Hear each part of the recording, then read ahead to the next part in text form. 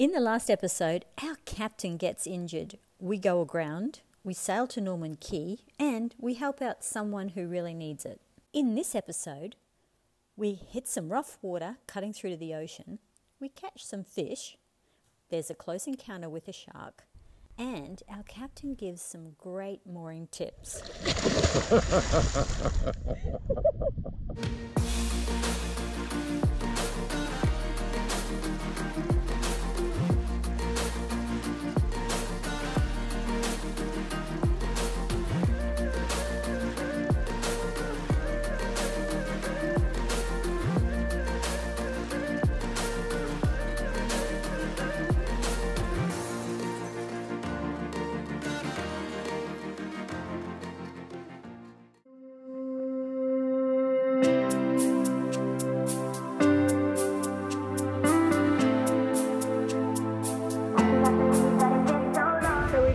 Norman Cay. We had a beautiful sleep there, and now we're making the cut through to the ocean because we should get a little bit better wind there. So I'll take you out to show you the cut. So in front of me is the poles that we have to go in between, and that takes us through the cut out to the other side where the ocean is. So travelling through these cuts, the water is surprisingly shallow and really quite unpredictable. And you do have to keep a keen eye out for coral bommies or to ensure that you don't drift to the side of the channel. That's the new marina they're building there, Norman Cay. It should be really beautiful. We passed the plane wreck that we saw yesterday and passed over many areas of shallow sand and coral heads just to keep us on our toes. As we approach the open ocean, the current meets the ocean swell and creates very turbulent water with white caps, with waves about 1.5 to 2 meters.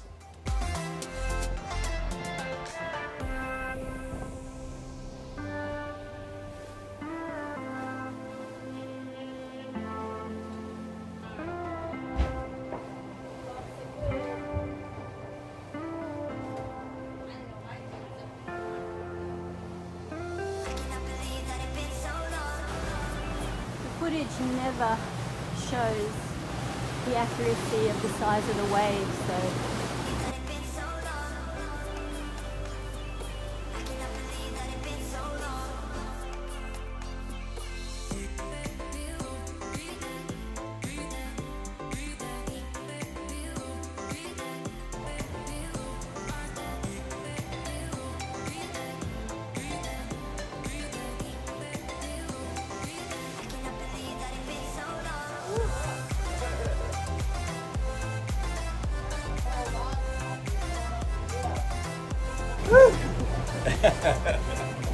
Once you get clear of the current, the water calms down back into the deep ocean swell with much more predictability and smoother sailing. This morning we were at Norman Cay, which is up here, that sort of U-shaped island. We were anchored behind there, up here and in fairly shallow water, and then this morning we came out, here we go, here's our purple line. We came out through the shallows around, and this is the cut that leads to the sea, and that was actually very narrow, going from like 1 or 2 meters on each side with rocks, but anyway it was well marked on the chart, not very well marked, in fact there was no navigation pylons, but very well marked. And that through there we were getting about 2 knots of current, and that's just 1 hour, within 1 hour of slack tide, and then we had to come all the way out to here. And then we headed off into the deeper water away from the shallows because we're really wanting to, first of all, get in safe water, but also on this ridge, we're hoping to do a bit of fishing along the ridge where it goes from essentially 10 meters down to 200 meters.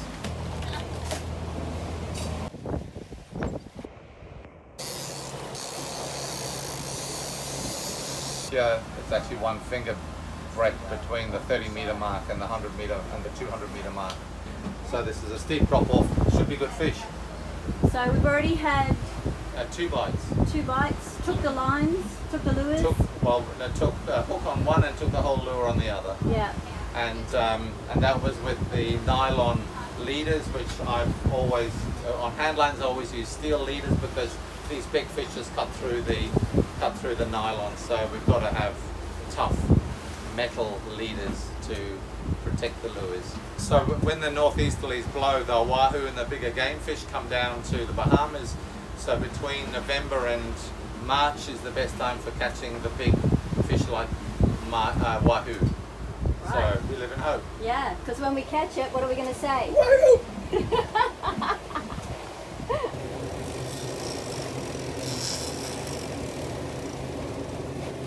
Oh yeah, there's definitely a fish on there. I'm alright now. Now wouldn't hurt though. Now, please tell me. Towel. Woo! Yeah, dinner! Woo! It looks like a Spanish mackerel or something. Or is it a... it's a barracuda. Barracuda? Oh. Doesn't matter. Bring it up.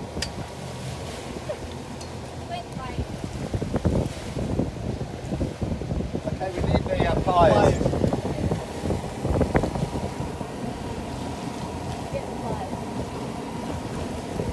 Hang on, buddy. I'm gonna let you go.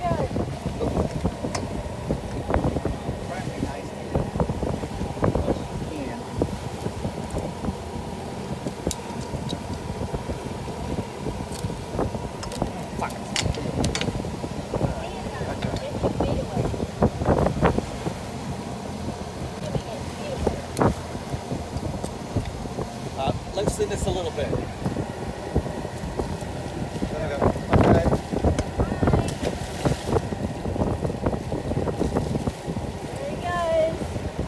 Well, we know it works. Good job! Well What done. fun! Game fishing! Barracuda. Woohoo! Very cool, guys! Unfortunately, we didn't catch any more fish on the way to Waderick Wells, and the entrance to Waderick Wells was very easy and open. This is the start of the Exumas Land and Sea Park, where no fishing is allowed, and it is one of the largest land and sea parks in the world. They provide moorings at a very reasonable cost, so we called them up on the VHF and they allocated us a mooring. This area is stunningly beautiful, but the channels are very narrow and caution is needed. Too shallow. Yeah, it's too shallow. Why don't we take this one past don't go back. Go forward. And as we approached the allocated mooring, we felt unsafe and extremely shallow depths approaching that mooring, so we chose a mooring in front of the office, which was much more easily accessible. Hey, stop! This, however, turned into not being our finest hour, as we missed the mooring, dropped the boat hook in the water, and had to go back to pick it up for a second attempt, with Jimmy swimming to tie us on. Can you reach this? I'll grab it. Hold on. Once attached, everything was easy and we just tightened in the ropes and tied up as usual. But there was learning experiences for us all, including the differences of being on different boats with different areas of visibility and communication issues. We all learn something every day. But just look at how spectacular this place is. This is an absolutely must-see place if you're ever in the Bahamas. Here. Big.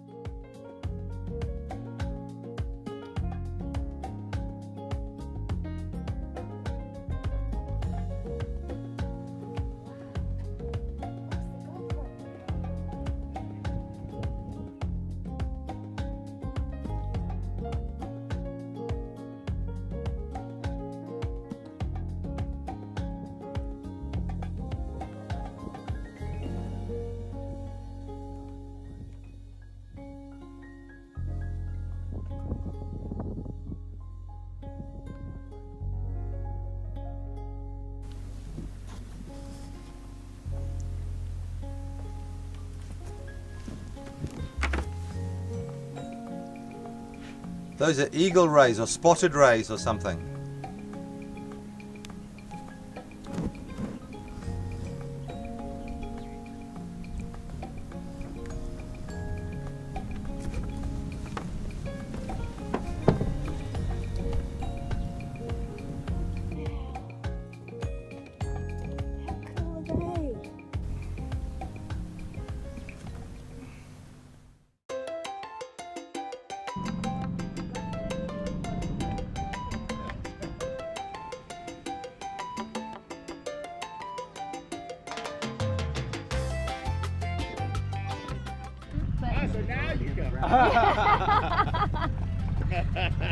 Nice little place you got here. Not bad, not bad. Don't tell them you're in Stroud Key. Check this place out. It's the Bahamas. Look at these guys behind us. Bobbing with a beer. Check this out. Now this is a real whale skeleton right here. Jawbone, wow. July 1995. That's what it says there, but check out the whale bones. Wow. It's massive. Checking in. Consuming plastic garbage killed this magnificent 52-foot sperm whale. Don't know if you can read that. Well, that's why you try and recycle things, don't throw things in the ocean. And this is where we are. Because when I've seen this whale's bone before, this skeleton before, I had no idea it was on such a magnificent beach. No idea. All right. A few people just... Yeah, they're bobbing. A few people sitting, having their drinks. So cute. They're natives. And you don't go too close to them because you just never know whether they're wild or whether they're tame and used to visitors. Follow the yellow brick road. Because follow the yellow brick road.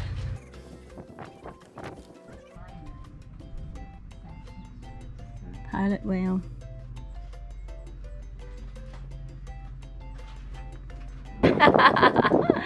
Stingrays or something on the edge. Let's just come down.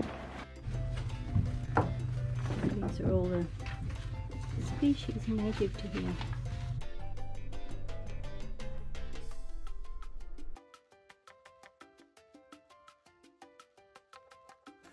When we got back to the beach, we saw the lady swimming back to the boat to get some more beers, and we heard these screams of anguish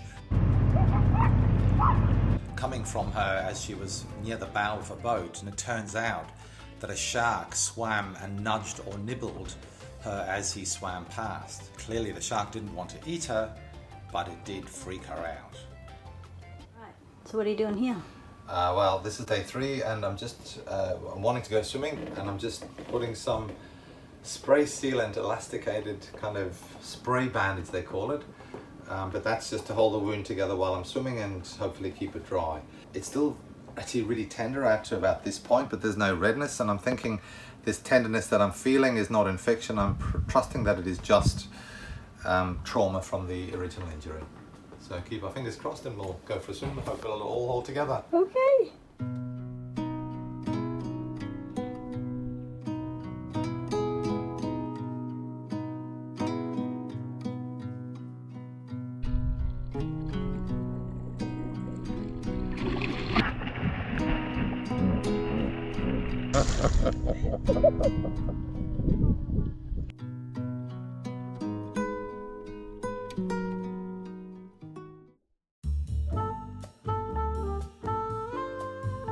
Okay guys, so let's talk about picking up a mooring today, because that's the challenge we had today at Waderick Wells. I want to run through the steps that one should always take going and picking up a mooring. So first of all, have a mooring line ready.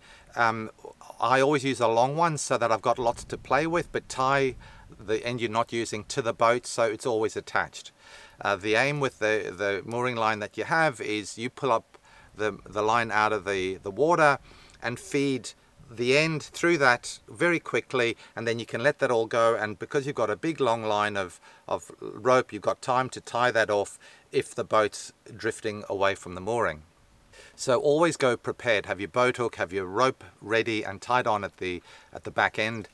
Now the second most important thing is communication. whoever's driving the boat, whether it's a monohull or whether it's a catamaran, the person at the helm cannot see the mooring because it's down in the water and they're only seeing over the top of the boat. So communication from the person at the bow to the helm's person is the most important thing. What we've found is letting the person know where the mooring buoy is compared to the boat continuously. What we do is use fingers, and because we're Australian, we use meters or yards. So that means we're 5 meters to go or 4 yards to go. That means, sorry, 5 meters to go, 4 meters to go, 3 meters to go, 2 meters to go, 1 meter to go. We're there. We're past it by 1, we're past it by 2, we're past it by 3, we're past it by 4. So what that does, without actually yelling backwards and forwards where you're at, the person at the helm also knows the speed that you're going. So if you're going like 5 meters, 4 meters, 3 meters, 2 meters, 1 meter, like, and that's all, you know you're going much too fast, so you're going to overrun it by a huge amount. The other really important thing, the person at the bow needs to point to where the mooring buoy is. Before you go in, tell everybody what their job is. So there's one person allocated to signalling, one person to pick up the mooring with the boat hook, one person to tie on, or depending on how many people you have. On your boat, decide between yourselves what your signals mean. So for example, does that mean there's a rock in front of us right there, or does that mean go in that direction? You know, does that mean we're all finished and the anchor's up or the anchor's down or we're tied on, or does that mean, oh my God, we're about to hit the rocks? Organize the systems for your crew and your helms on the boat so everybody knows in advance. Now we've arrived at the buoy, the person leans forward, picks up the tail of the mooring buoy, grabs the loose rope with the boat hook and pulls it up.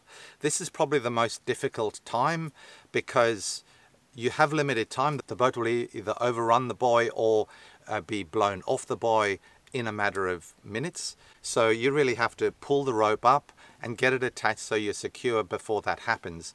And I would always recommend with the boat hook, pull it up and grab the rope. Don't try keep holding it with the boat hook. Grab the rope and tie it directly onto your boat, or tie it, loop it around something so it will take the force if you drift off it.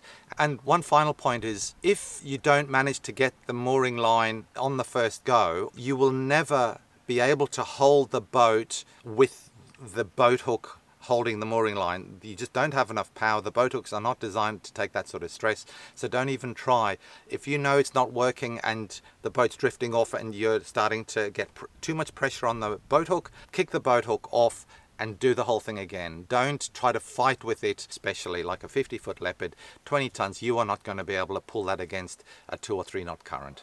So don't even try to fight it, just let it go and come back and do it a second time. So I hope that's been really helpful and hope you found that interesting.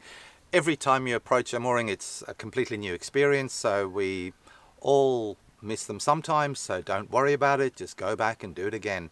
You're not going to come to any harm, don't stress over it. Okay guys, also hit the like button, subscribe to the channel if you haven't already. He wants you to do everything?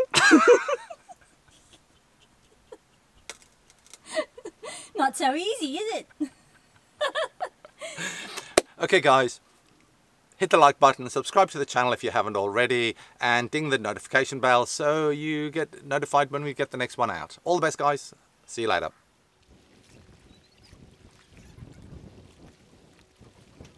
He likes to paddle.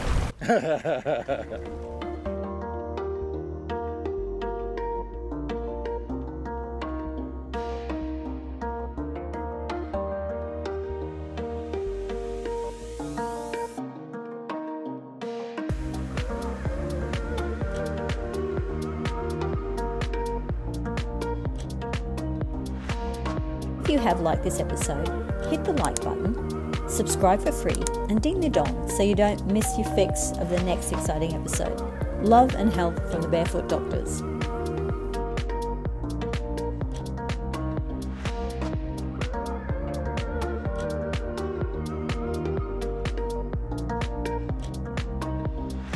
So we've just left Norman Cay and we're on our way to Wally.